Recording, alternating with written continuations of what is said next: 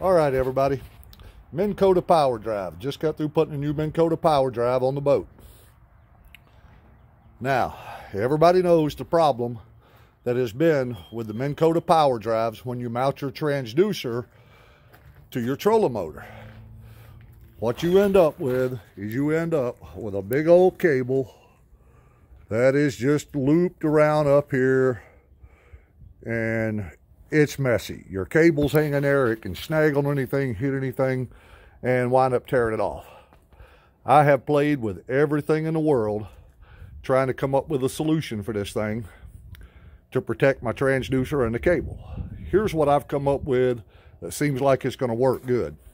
Everybody's familiar with the 360 Mega. It comes with its own pole mount and everything that mounts to the shaft of your trolling motor. What I did was I took an old Minn Kota shaft that I had laying in the shed, and I cut it off. I have some mounting brackets that I had to make. Real simple. You get all the parts at any hardware store out there. A little bit of all thread. And I made a couple of clamps to clamp that extra shaft here to my trolling motor shaft and be able to adjust the distance just right in between the two shafts, so it clears all of this when you're turning and things like that. It's real simple. Transducer is mounted to the bottom of that shaft. Right now I've got a temporary bracket on there. I have to order the correct bracket, but the one I've got, it seems like it's going to do the job. I mean, it's all there. My transducer cable routes up through that shaft, out the top of that shaft. I put a little electrical tape there just to seal that up, and then the cable is run down through the coils all the way back down, and I've got the excess tucked down inside the boat there. But let me move around over here, and everything comes around right up to my fish finder.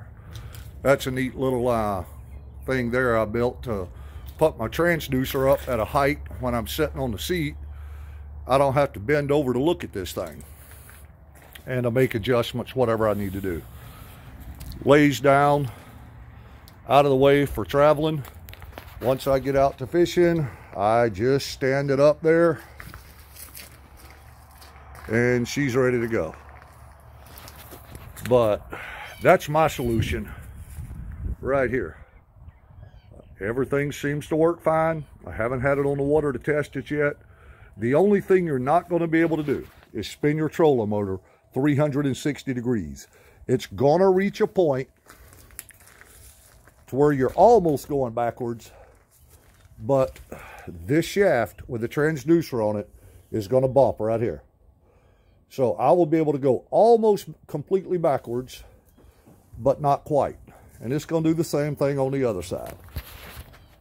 But if you don't need to push your boat straight backwards with a trolling motor, this is your answer for the Minn Kota Powerdrive, how to mount a transducer without a bunch of cables hanging down and it looking sloppy.